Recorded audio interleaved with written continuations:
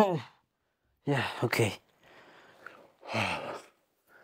What you're seeing right now, it is commonly known as a Snorricam. It's this cool effect where the camera is always locked on my face. It is normally used to visually emphasize a character's state of mind. For example, when somebody is sleepy or drunk or scared. What the fuck is that? It's fine. And it's fairly easy to do, and you can do it virtually for free.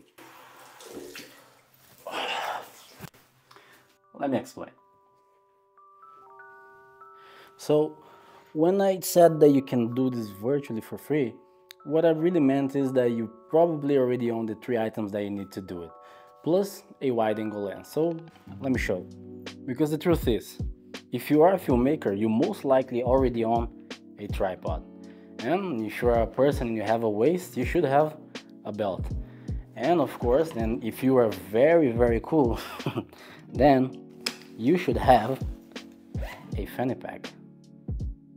Now, this shot is very simple to achieve, but is used in a lot of Hollywood movies, like The Wolf of Wall Street, The Hangover, Requiem for a Dream, and many more. And when done correctly, can 100% elevate your production. And now, for the moment that you all been waiting for, here's how to do it. You get your tripod and you put all the legs almost at the same distance.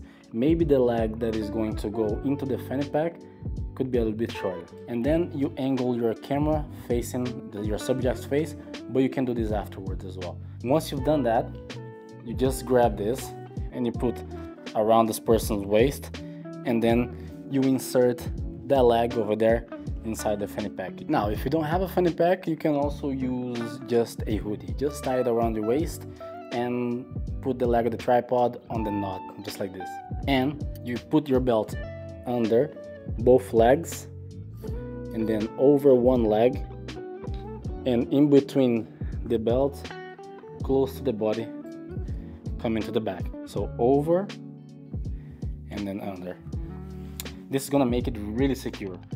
After that, all you have to do is you tighten the belt in the back, like so, like you tighten a normal belt. So make sure that you tighten quite a bit, just so it's secure. So if your talent doesn't mind, tighten as much as you can, and then you angle the camera, like I said, to this person's face, and just like that, it's done.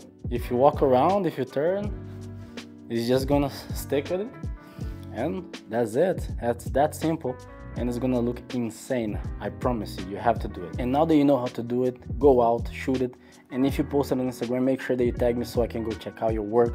And if you enjoyed this video, I'm sure you're going to like this one too, so watch it next. Thank you for sticking around. Like, subscribe. I'll see you next Tuesday. Love you all. Bye.